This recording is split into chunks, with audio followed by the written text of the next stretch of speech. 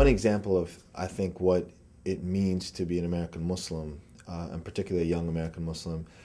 emerged for me recently around some of our work as a community organizer on the south side of Chicago when confronting the issues of foreclosure and vacant homes and vandalized homes in the community. I, along with a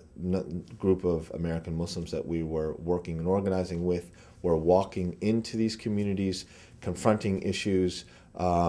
And at one point, we were in a prayer vigil with rabbis from the community, a certain priest. I was African American, Latino, and Arab. And at that moment, standing in that circle, confronting the harsh realities of blocks on the south side of Chicago that were contending with a 50% foreclosure rate, I think one part of the narrative of what it means to be American Muslims emerged for me very distinctly, and that is to be able to reach out across ethnic racial barriers and address fundamental issues of social justice that affect so many sectors of our community and society at large.